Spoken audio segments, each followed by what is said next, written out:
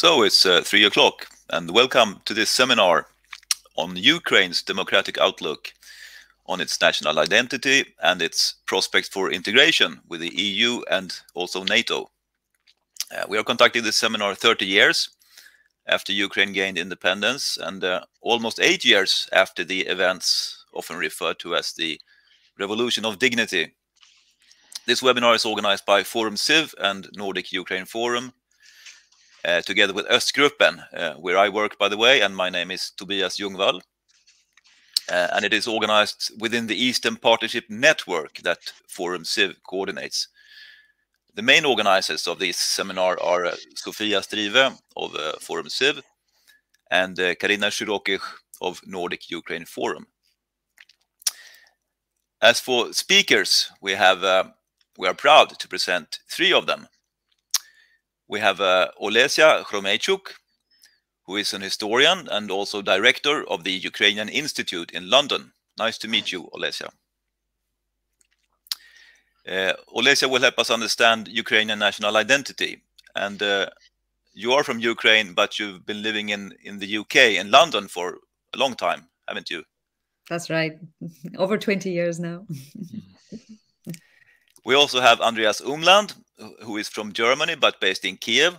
He is a scholar, widely known as a leading expert on Ukraine, and he will help us understand domestic developments and integration with the EU. Nice to meet you too, Andreas.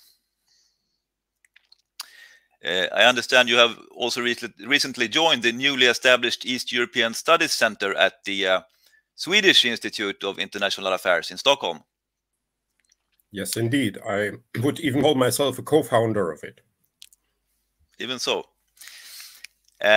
Finally, we have Jakob Hedenskog, who many of you will know as an analyst with the Swedish Defense Research Agency, FOI in Swedish, but who is now also joining the new center at the Swedish Institute of International Affairs, together with Andreas.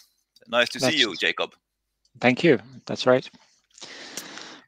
So, given the urgency of the security situation during the last week, I would like to start with Jakob and then go on with Andreas and Olesya. They will all be given the opportunity to comment on each other along the way. And we only have 1 hour, but if we are lucky, there may also be time for some questions from the audience at the end of the seminar. So, Jakob, could you start by briefly explaining the current crisis to us and sharing your view of it? Is Russia preparing to invade Ukraine? Or is Ukraine preparing to take back the Donbass? Or is it about the United States putting pressure on Russia? Please put all this in context for us, and maybe even a wider historical context. Thank you, Tobias. First, there are a few signs that this video meeting that was held yesterday between Biden and Putin will solve the crisis.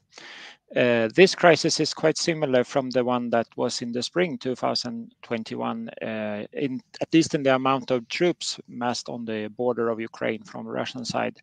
There is about 100,000 troops. But there are also some differences compared to the situation earlier this year. And first, the military aspects.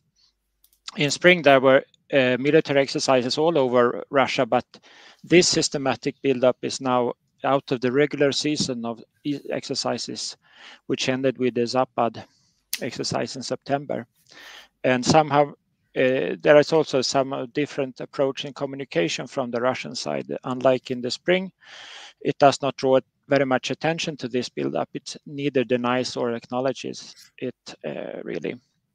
But also there is a political diplomatic context which is different this time around.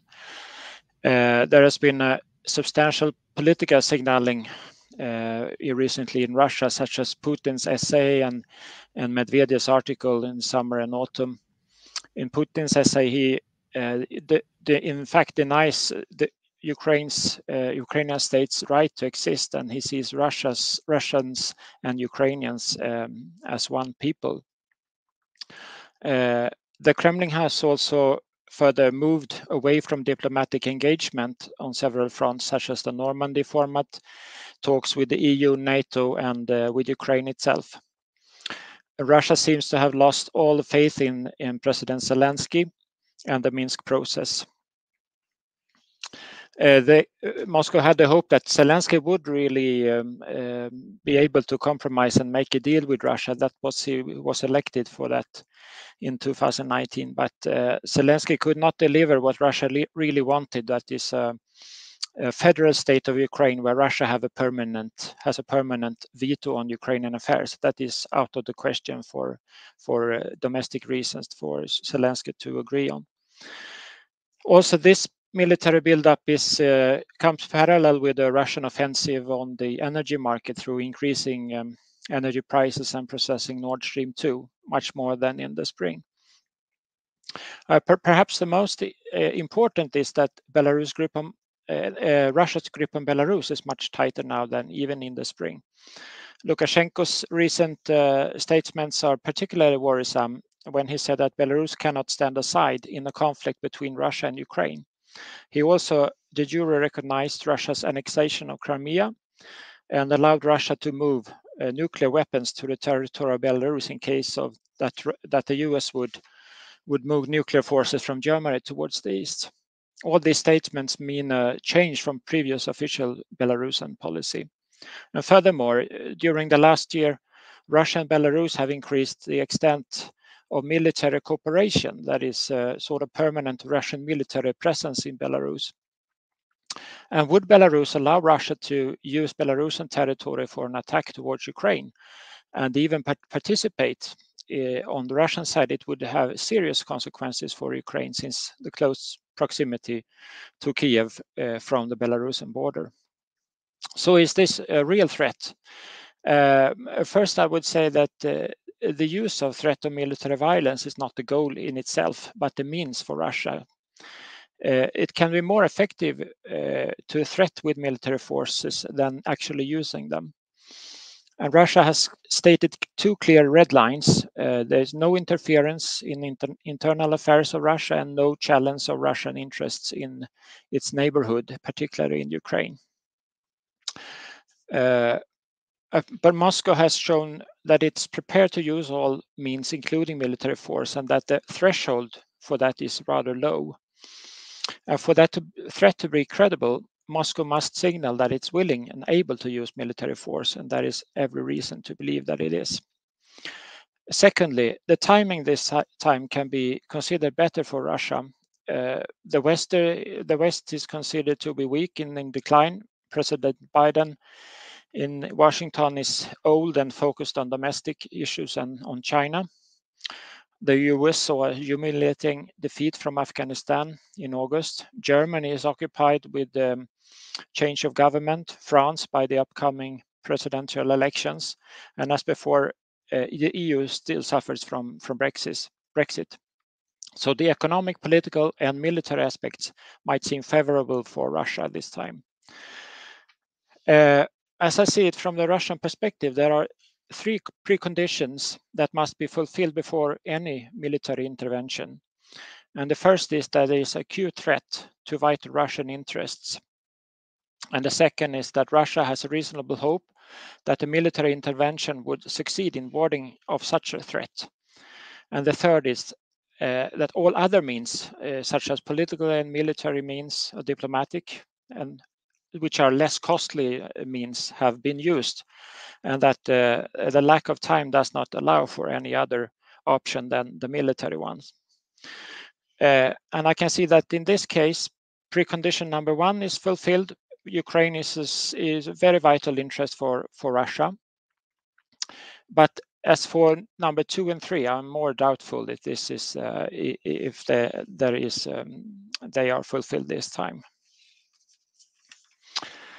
But Moscow knows that when Russia escalates, the West always wants to de-escalate. Last time Putin achieved the top summit with Biden in Geneva, and he gained some adherence to his red lines. But Russia wants binding guarantees that Ukraine will never join NATO, and US cannot cannot give such a legally binding guarantees on behalf of other NATO countries, and NATO or the US cannot sign any treaties over the head of other states such as Ukraine. Yes, Well, shall we go to, or NATO? Is there any probability that Ukraine will actually join NATO? I understand there is, well, now there is at least wide popular support for that in Ukraine, although not in the eastern part of the country. For NATO, I suppose it would be too risky to take Ukraine in. However, I understand that a few weeks ago, Ukraine and the United States signed an updated version of some sort of strategic partnership that includes a military dimension. So just how close are they? And well, Ukraine has a long relationship with NATO from early and mid 1990s, and it has been a membership of Partnership for Peace since 1994. It has an agreement of distinctive partnership in 97, and last year there was this enhanced opportunities partnership with NATO together with some other countries, including Sweden, for instance. And there has been a long-standing support from NATO to Ukrainian defense reform. However, Ukrainian NATO membership is still not on the agenda. And this is due to its also a red line for Russia.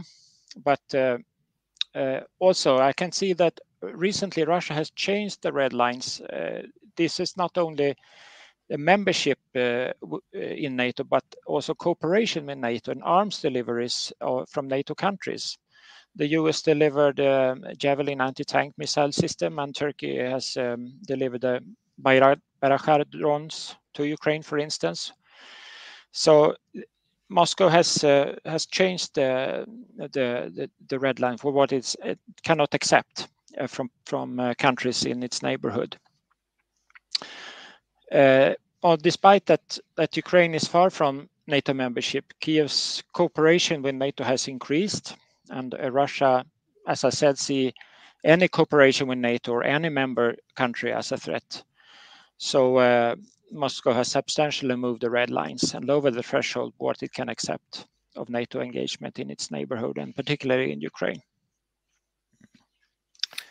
Olesya and Andreas, what do you think about this, the crisis, and also about NATO and Ukraine? Andreas, would you like to go ahead first? Well, if you say so. Otherwise, I would say ladies first. Yes, I think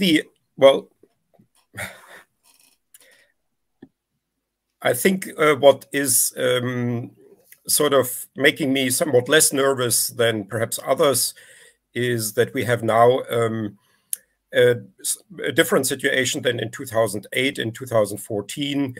The Russian economy is not in as good a shape as it was in 2008 before the attack on Georgia, and 2014 before the annexation of Crimea. And the Ukrainian army is in a better shape, and we have now already lots of signals about sanctions. None of that was there in the previous escalations, and I just had a conversation this morning here with a Ukrainian political analyst who says to him it's absolutely clear that this is and I wouldn't support that necessarily, but that's what he said, that this is mainly an introduction or an invitation to making some sort of deal. These troops there and the threats to Ukraine, and Putin is apparently looking for some sort of victory.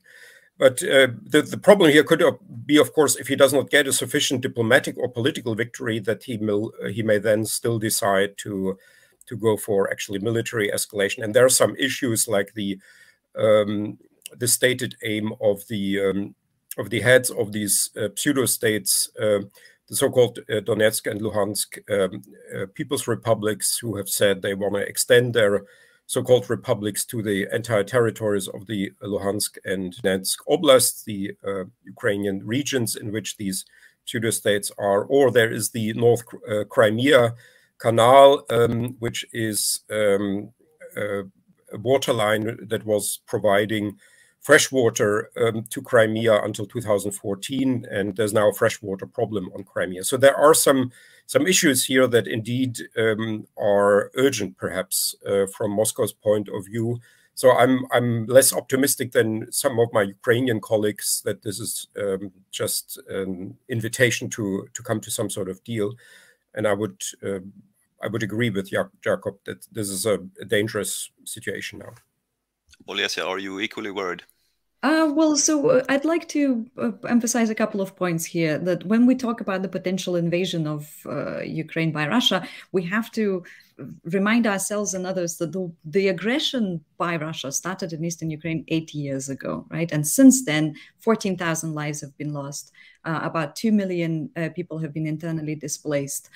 This is just another attempt at escalating, right? So, so this is not the beginning of war, as we often hear, or potential beginning of war, as we often hear in especially Western media. This is another attempt at escalating the existing ongoing war. And Russia keeps threatening Ukraine's statehood militarily and in rhetoric, as was pointed out already by the speakers before. And it keeps threatening European security as well, more generally too. And this is yet another attempt to threaten it.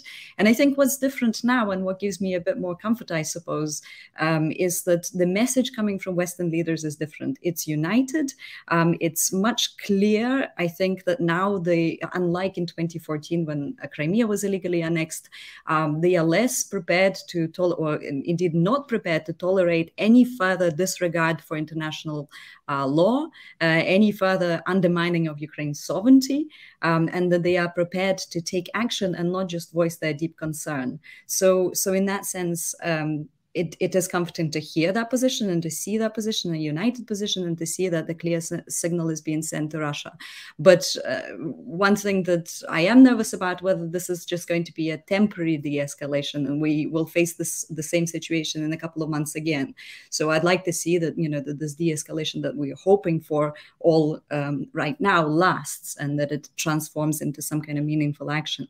I also wanted to just comment very briefly on the question of NATO from a slightly different angle, I suppose. Well, first of all, I think it's really important to remember that it's up to Ukrainians to decide if they want to join NATO or not, and not up to another state to dictate and force other states to somehow prevent Ukrainians from voicing their wish to join organizations such as NATO or not. I think if we are if we are contemplating, NATO or expansion of NATO eastwards as a potential threat to Russia, then we're buying into Putin's rhetoric here as well. And it's also important to point out, which I think was mentioned already briefly, that the more Russia threatens Ukraine militarily, the more Ukrainians support the potential of joining NATO. Before 2014, there was very little support in Ukraine. It was very, very marginal, and it's growing the more Russia threatens Ukraine. But also this idea of expansion of NATO eastwards as a potential threat to Russia. I think it's here we need to sort of flip the question a little bit and remember that the real threat to Putin's regime in particular is a successful democratic country on its doorstep, with freedom of speech, with free elections, and basically an example to the Russian citizens that a different way is possible for them. That is a real threat, and he will do anything to destabilize those processes, to prevent Ukraine from becoming that state, because that truly threatens his regime. Yeah. That sort of takes us to the next block of this seminar, where I would like to ask Andreas. The events of 2013 and 14, they are often called the Revolution of Dignity, but also the Euromaidan, because they took place on Kiev's Maidan Square, and because they were provoked by then President Viktor Yanukovych's last-minute refusal to sign an association agreement with the EU. So could you perhaps give us a brief but insightful overview of the EU's and Ukraine's relationship, both before and after those events? It's an old relationship and unfulfilled from the Ukrainian side. I think although I'm not Ukrainian, I think I can say so, that Ukraine always wanted more deeper relations with the EU. In fact, if you look at some declarations of the old Rada of the late Soviet Ukrainian Republic, there were already declarations by this still Soviet Rada of the Ukrainian Socialist Soviet Republic asking for closer relations with what then still the European communities. In 1998, the EU membership was made an official aim of the state, of the Ukrainian state, with a decree by then President Leonid Kuchma. And in 2003, the aim of both EU and NATO membership, that is something about NATO that some people forget, was made in 2003, made also an official aim according to a law, the law on the foundations of national security, adopted in 2003, when Leonid Kuchma was still president, and by the way, Viktor Yanukovych was prime minister at this point. This law was adopted that defined both EU and NATO membership as official aims. The association agreement that was then the negotiations for which then started after the Orange Revolution was something that was certainly welcomed by the Ukrainians, but it was also something with which the Ukrainians were eventually insofar unhappy in that it was a very large agreement. It was actually not a typical EU association agreement, but I would call it, in a certain sense, it is an integration agreement in that it integrates Ukraine and also Moldova and Georgia, which have similar agreements, into the economic and legal space of the EU.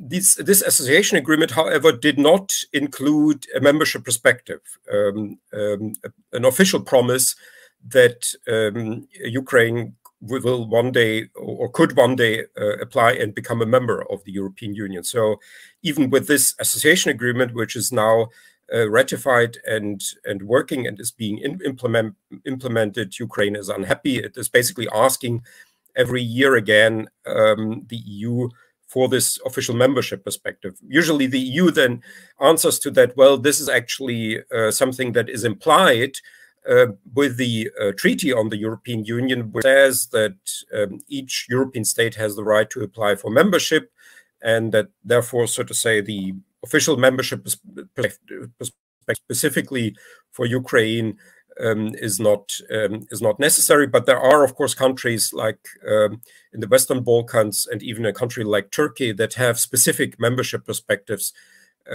once written down in this or that document. And Ukraine, and the same goes for Moldova and Georgia, they also want to have this this perspective. However, this was something maybe not so important in 2013, 2014. There, I would also make a distinction between the initial Euromaidan, which was a rather small demonstration of intellectuals and students that were unhappy with the postponement of the signing of the association agreement by Yanukovych, obviously under Putin's pressure, because there were signs that actually Yanukovych wanted to sign the agreement.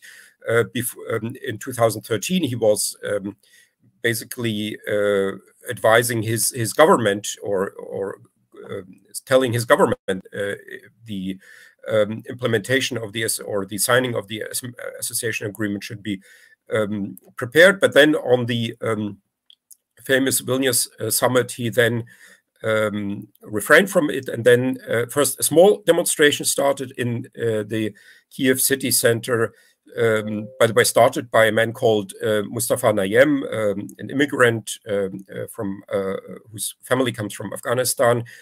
And then an overreaction of his regime, of Yanukovych's sort of semi-authoritarian regime, to this initial demonstration, a violent attack on this relatively small group of largely young and very young students, then created a larger uprising that then eventually led to Yanukovych fleeing Kiev and being then deposed. By the way, that sometimes that is incorrectly portrayed in the Western press, not by the revolutionaries of the Euromaidan, but he was formally deposed by the same parliament that until January 2014 had been supporting him. And this parliament then deposed him because he was absent. He had fled Kiev, was fleeing Ukraine, and Ukraine was in shatters. The annexation of Crimea was about to start, and Ukraine needed a president, a head of state, somebody to sign laws. And that's why then the formerly pro-Yanukovych parliament used then a certain, you could say, a legal trick to declare him basically unhealthy or unable to exercise his duties as president, and then elected an interim president, Alexander Turchynov. So that was the story of this uprising. Although one has to say, in general, I don't think there was a major shift in the foreign political direction, because, as I said, the general pro-European direction had already been visible in the early 1990s, when there was still a Soviet Ukraine, and the membership was an official aim since 1998, and then made law in 2003, and finally then in 2019, both EU and NATO membership became also fixed in the Ukrainian constitution. So this is nothing new, and the association agreement that is now in place is actually something that is, it's good and it's appreciated by Ukrainians, but it's not actually what they wanted. They wanted basically something like the so-called Europe agreements that the East Central European countries got in the mid-1990s, which were also, you could argue, association agreements that, however, contained a membership perspective. Yeah. So there's much more to say, but it's a rather complicated way as well. That's good timeline. So what about internal developments in Ukraine? What are they like, and how do they play into the European integration that you talked about? And I wonder about things like anti-corruption and de-oligarchization, and of course democratic development. There's something called the Copenhagen criteria that I think are important for democratization or democratic development. I know there are other reform areas as well. So in short, is Ukraine becoming more functional and more democratic after the Revolution of Dignity? And how would you view that in a 30-year perspective of the Ukrainian independence history? And in this context also, I'm of course a little bit curious about President Zelensky's warning the other week about an imminent coup. This coup was supposed to take place last week, but so far it didn't happen. I will leave out the coup, because I was also a little bit surprised by it, and I can't still figure out what exactly is behind this. Maybe it wasn't quite meant as seriously as it may have sounded. But I would make, concerning the internal development, a distinction between good governance in a broad sense and good governance in a narrow sense. In a broad sense, you could say that Ukraine has always been sort of exception since independence in the post-Soviet space, in that it had democratic elections, that it had multiplicity of candidates, and that it, for instance, had already its first change of president in 1994, when the incumbent, Leonid Kravchuk, was not re-elected, although obviously he wanted to be re-elected, but he was kicked off his office by the voters in 1994. And that is, by political scientists, usually seen as one of the crucial criteria of a democratic development of a country.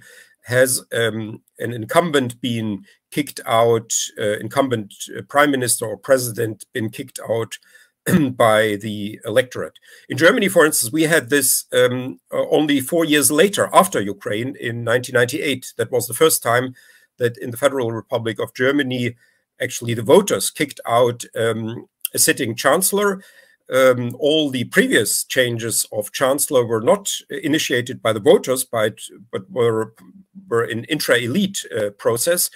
And so to say, Germany fulfilled this particular criteria after Ukraine, although Germany is usually regarded as a stable democracy.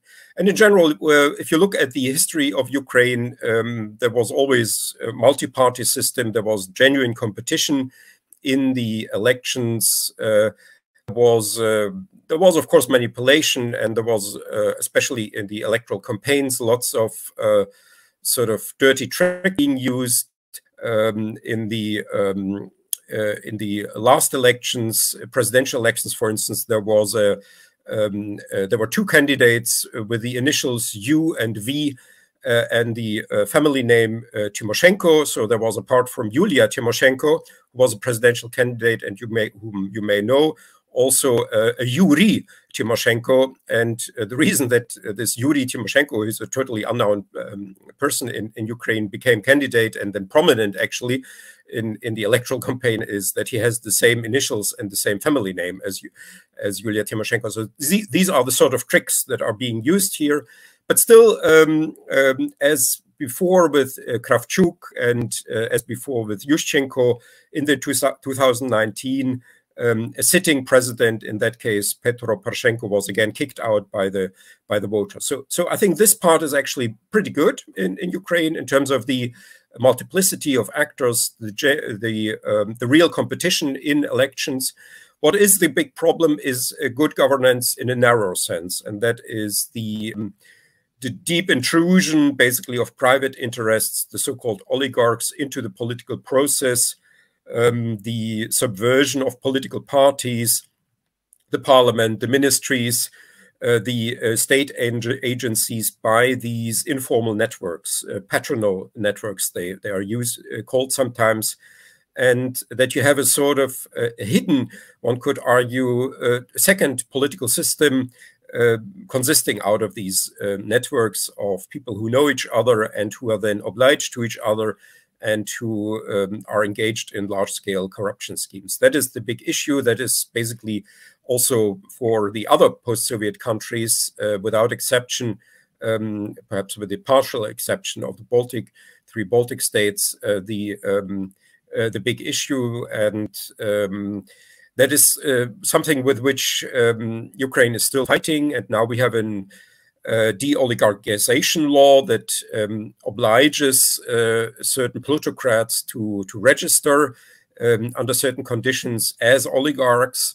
Whether this will help, we will see. There have been similar laws and institutions created, especially after the Euromaidan revolution in 2014, like a National Bureau for Anti-Corruption Bureau, an anti-corruption procuracy, an anti-corruption court, an agency, anti-corruption agency that sort of tries to prevent corruption before it happens, whereas the bureau basically tries to catch the corrupt officials. So there's a lot going on in terms of during the last 7 years in terms of fight against corruption, but the results are still wanting. But I think still, I would still argue that Ukraine, and perhaps the same goes for Georgia and perhaps even Moldova, are more advanced in these spheres than the other post-Soviet countries, Belarus, Russia, Armenia, Azerbaijan, and the Central Asian countries. There's some more progress. The institutions are in place. But they have not really yet changed this general situation that we still have oligarchs behind the scenes, also using media a lot to influence political processes. Yeah, so still somehow somewhat stuck in the post-Soviet swamp, so to say. But moving in the right direction. Also, I mean, sometimes what I think is forgotten is that, of course, corruption is also a big problem in other countries, not only the post-Soviet countries. I mean, we have in Germany, we have this man called Gerhard Schröder, who's now working for Gazprom and Rosneft. There's a huge problem in the US with the so-called super PACs, with these schemes where basically plutocrats, rich people can use certain tricks to influence electoral campaigns. This is of a different magnitude than in the post-Soviet states, but it's not unheard of in many other regions of the world, and even in some of the most advanced democracies. Yeah. Olesya and Jakob, would you like to add some on internal developments and the European integration?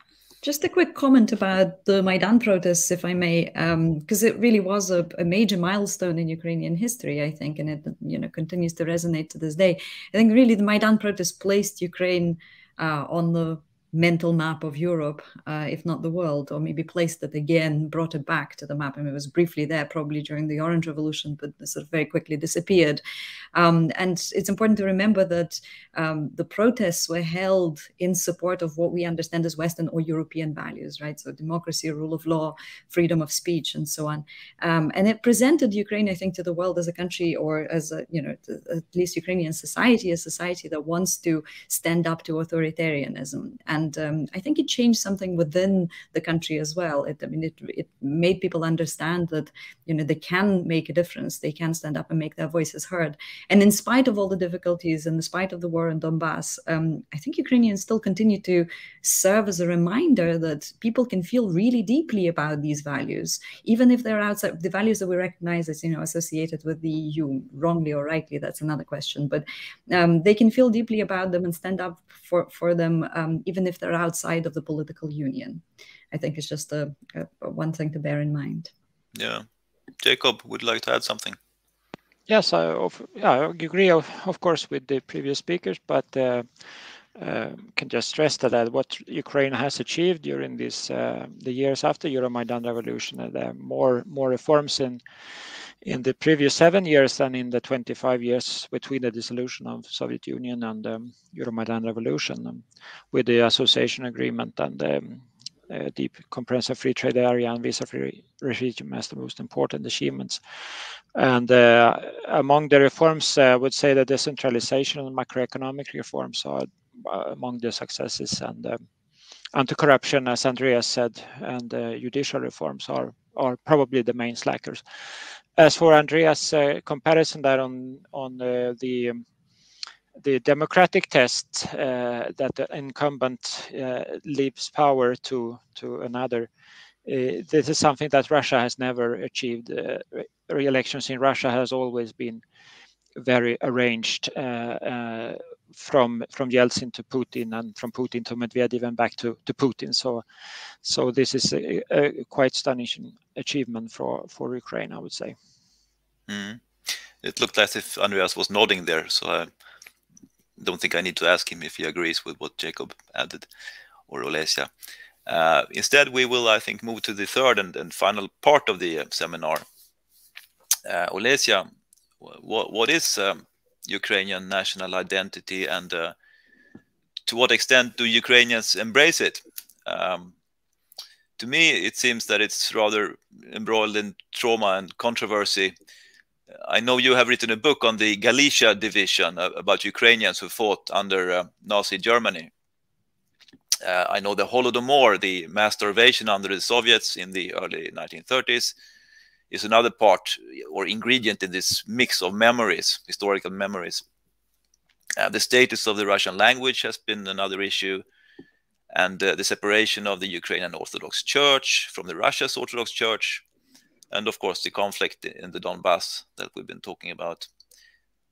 Could you please enlighten us on these or other things you think are important for national identity? And how would you describe the trajectory of these issues during the 30 years of independence, please? Sure. Thank you, Tobias. I mean, there's about 15 questions in that question that you asked, but I'll try and do my best. I guess I'll start off by saying that Ukrainian national identity is very rich. Yeah. In fact, there are many identities. There's ethnic or elements to this identity: ethnic, linguistic, political, civic, and so on. Yeah. And so Ukraine is a very diverse nation, but partly or largely thanks to pro-Kremlin propaganda, this diversity has been frequently presented as divisive. rather than celebrated. It's actually presented as somehow threatening.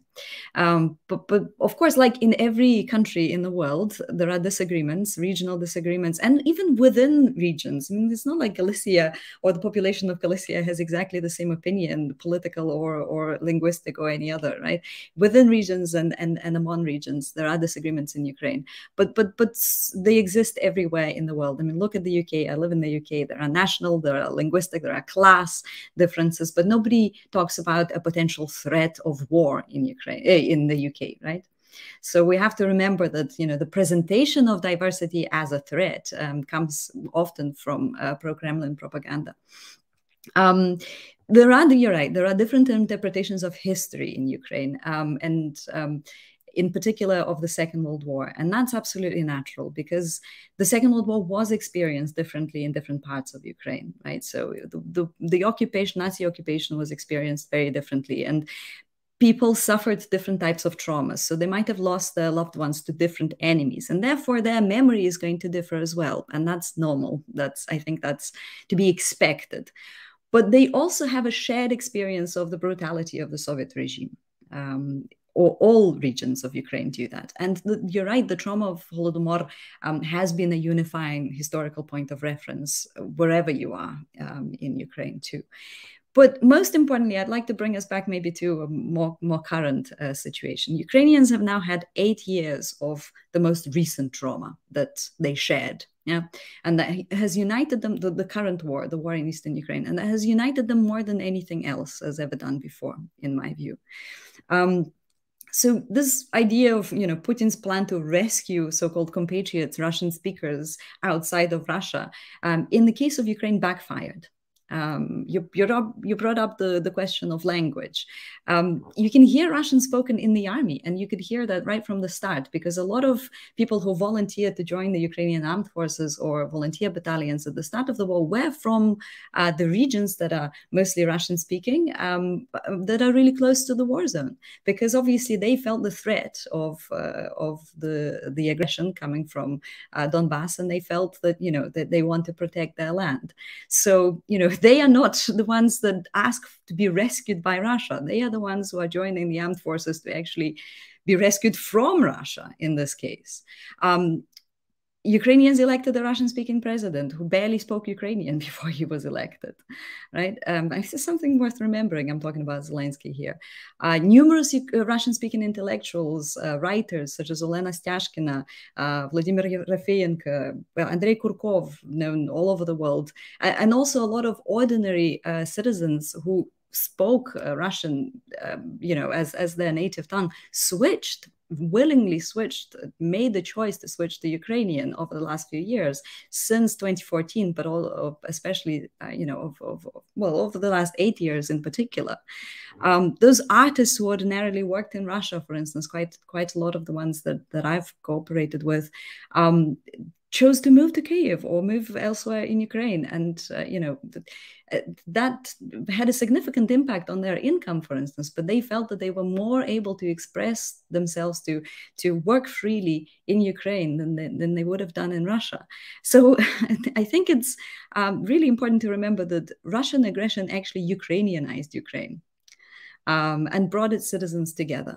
In many ways. And now Ukraine, we can see Ukraine as a proudly multi-ethnic, multi-religious, multilingual nation. We are seeing an absolutely unprecedented increase of interest in Crimean Tatar language and culture that we've not seen before in Ukraine. Yes, it's also important to remember that there are parts of Ukraine that have been cut off from these processes that I'm describing because of Russian aggression. So both Crimea and the temporarily occupied parts of Donbass are being not just de-Ukrainianized, they're also being heavily militarized as well. And they have been for the last 8 years. And it will take a lot of time to reincorporate them, obviously both, you know, in terms of Ukraine's territorial integrity, but in terms of the kind of narratives that they support. But I would say, so you talk about trajectory, and I'm sort of looking back and looking ahead as well. Over the last 30 years, and in particular since the Maidan protests, Ukrainians have developed a very interesting and versatile civic identity, inclusive identity. And I think it will appeal to many, including those that are being currently cut off by, you know, in the temporarily occupied parts of Donbass and in Crimea. The challenge is to ensure that this message reaches them, that there is something Ukraine has to offer to them, and it's inclusive, and they will find a place within that civic identity that Ukraine has to offer. And yes, of course, that's for you know, society generally and Ukrainian authorities a challenge that, you know, we all have to meet.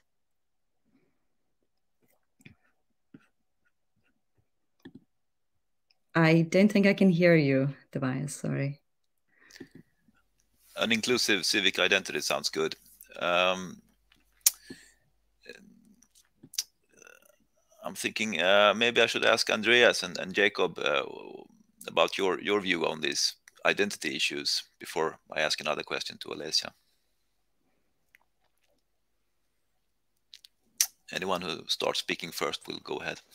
Well, I can just totally agree, but Olesya said that the current war has united Ukrainians, and the Russian aggression has Ukrainized Ukraine. And it's quite interesting that Russia always tend to, as I can see, tend to underestimate the Ukrainian national identity and self-consciousness. And Russia really, or at least the leadership of Russia, tend to really believe that the majority of Ukrainians really want to be part of Russia, and Ukrainians, since many are speaking Russian, they want to be in Russia, a part of Russia. It's quite interesting that they tend to believe in this still, and also they are, as part of that, probably they tend to underestimate the Ukrainian capacity to defend themselves. Also militarily, they don't think that Ukrainians really will fight for their independence, and that is a grave mistake, I would say. Andreas? Yeah, maybe a few lines, perhaps in a way, about a non-topic, and that is the Ukrainian far right. Ukraine has been an exception in many ways in the last 30 years in terms of its democratic development and peaceful development till 2014. But it has also been an exception in terms of the weakness of the far right. So the oddity of the last 30 years is that there was always, or in most of the elections, there was the far right was actually running with presidential candidates, with parties, sometimes with several parties, and it did not do well. The only year it did well was in 2012 during the presidency of Yanukovych. But there was an obvious attempt before these parliamentary elections where the far right Freedom Party, Svoboda, got slightly more than 10%. There was an obvious attempt by Yanukovych to actually push this party because he wanted the leader of this party, Olesya Khromeychuk, then to be his sort of sparring partner in the next presidential elections. And so there was a political, technological, as it's called in the post-Soviet space, attempt to push the far right in order to reshape the political spectrum in a way that would actually benefit the pro-Russian party in Ukraine. There was also, this was, one could also say, a reaction, of course, the support for the far right in 2012 to the pro-Russian cultural and foreign policies of Yanukovych and Azarov and his and the culture minister Tabachnik. But that was the only moment when the far right got at least a little bit of success. After the Euromaidan revolution, which was, according to the Russian propagandists, a fascist coup, the far right faction was kicked out of the Verkhovna Rada, the Ukraine. In the October 2014 elections, the far-right presidential candidates had miserable results, below 2%, and the second candidate even below 1%. In the last electoral round of 2019, we had, for the first time in Ukraine, which is also internationally something quite exceptional, a united far-right front. So all the major far-right parties united in one list, in the list of Svoboda, that got also candidates from the other far-right parties on this list. And in spite of this unity of the far-right, and in spite of the war, in spite also of the loss of the territories of Crimea and of in the Donbass, where people could not take part in the elections, in spite of lots of sort of beneficial factors for the far-right, they got slightly more than 2%, did not pass the 5% barrier, and there's now one far-right, female far-right deputy in the Verkhovna Rada, in the Supreme Council. So that is the non-story of the far-right in they're Ukraine. Still marginal in electoral politics, at least. We've been listening to the three of you now for some 50 minutes. Obviously, Jakob is one of the few Ukraine experts we have in Sweden, I think, and Andreas is in Germany. He's very well known over the West, at least, I think. Olesya is in London. There are not that many of you, are there, Ukraine experts? I know Olesya has a point to make on this topic about the amount of experts or expertise and the way, how well we know Ukraine in the EU. Yeah. Well, thank you for letting me talk about that. It's an important point for me, as you know, that is something that I think a lot about as director of the Ukrainian Institute in London. What I'd like to say, well, it's actually an increasing number of us in the West now, which is good, and I'll come to that in a second. I suppose what we've learned over the past 8 years is that the first 2 decades or so of Ukraine's independence, Ukraine itself did not necessarily see popularization of knowledge about Ukraine abroad as a priority, and perhaps understandably so. There were probably, arguably much more pressing issues at hand at the time.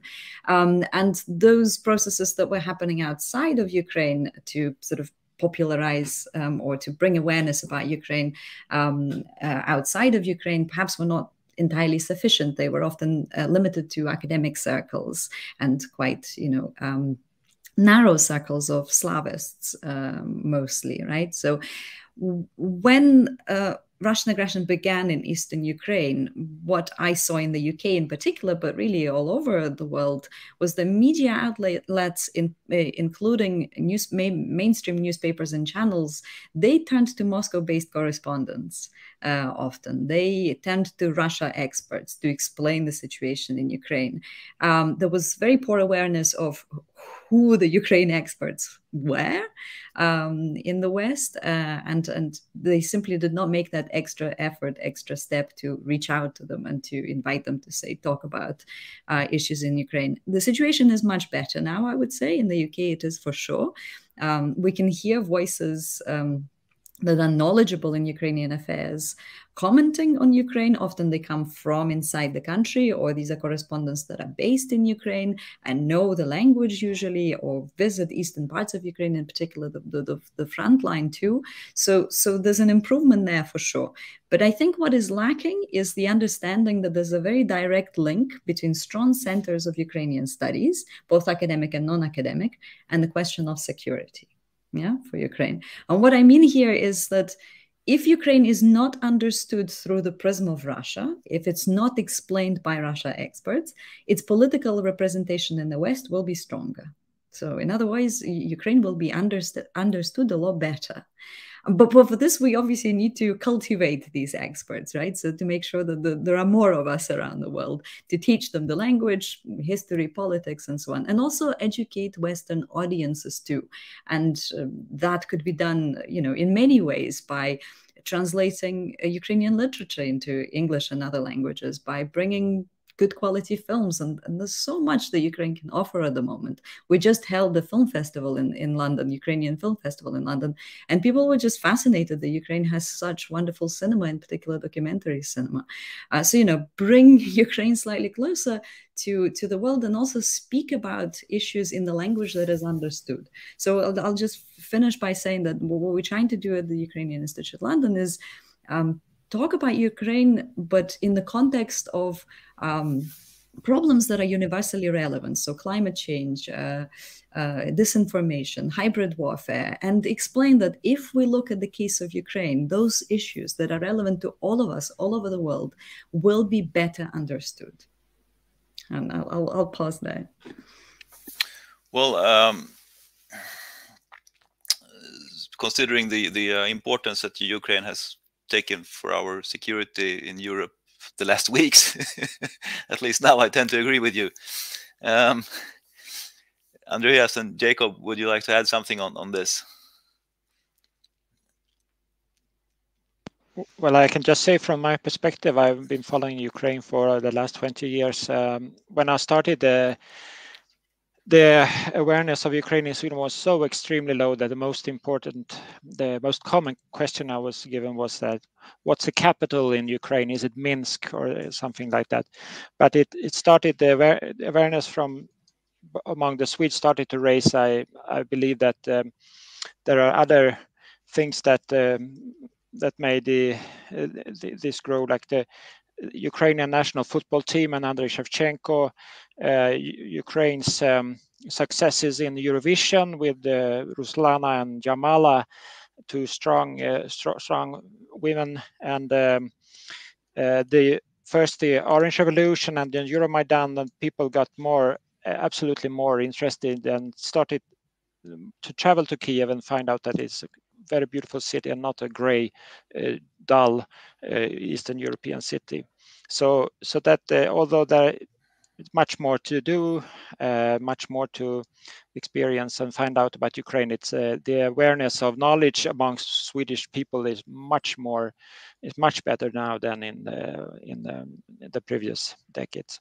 In Germany, it's probably been fine all along, Andreas, or? Well, Germany is a very mixed bag, I would say, because there is also sort of a German-Russia problem. As a colleague of us that Olesya also knows well, John Love has called it in the title of his book, that there is a certain German-Russian affinity that romanticizes the Russian-German relationship, and then leads many Germans, unfortunately, still to see Ukraine through Russian eyes, so to say, and as basically a Russian province that is overrun by journalists and manipulated by the US, something like that.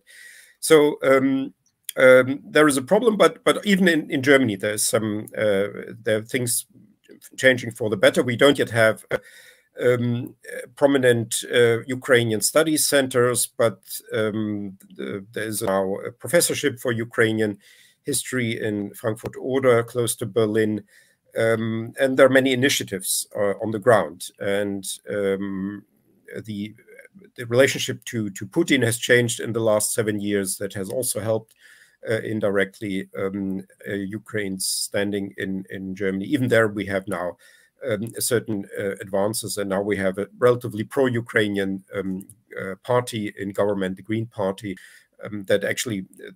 whose interest to Ukraine actually goes back again to Soviet Ukraine, to the late 1980s, when the first Green Party delegations were coming to Kiev in connection with the Chernobyl disaster of 1986, and so the Greens have a long history with Ukraine, and now we have a Green foreign minister. I hope this will this will also help. But I think what we maybe we have to still acknowledge as a sort of problem, and maybe even a problem that we cannot easily deal with, is that still many people in the West, they discover, so to say, Eastern Europe through the Russian language initially. So for many, you know, they come via some sort of contact with, often with Russian culture or with the Russian language. And then many of them discover Ukraine for themselves. Some learn Ukrainian like myself. Others just become sympathetic to Ukraine. But I'm afraid this will, to a certain degree, remain the case because Russia is simply too big and it's too dominant in the region. And somehow we also, as people engaged in the sort of promotion of Ukraine, I guess we have to somehow deal with that creatively, just to shut anybody out who has sort of discovered Eastern Europe through studying Russian and Russia is not a constructive approach. We have to sort of reach these people as well. Yeah, I wouldn't have been the moderator of this seminar if you'd applied that. Precisely. Can I just add on that? Some of the best scholars I know in the UK of Ukraine came to Ukraine via Russia, and there's absolutely no need to see it as a problem necessarily. Also, a lot of students who look to study Russian language, literature, and so on, Russian language literature, do come to Kyiv, to Odessa, to elsewhere in Ukraine to do so. And I think that's something that we should encourage. And that way they learn about Ukraine. And today we sort of try to help increasing knowledge about Ukraine. I would like to thank Olesya Khromeychuk, Andreas Umland, and Jakob Hedenskog for taking part in this seminar, arranged by ForumCiv, Nordic Ukraine Forum, and Östgruppen, where I work. My name is Tobias Ljungvall. Thanks for listening, and thanks for participating, and see you another time.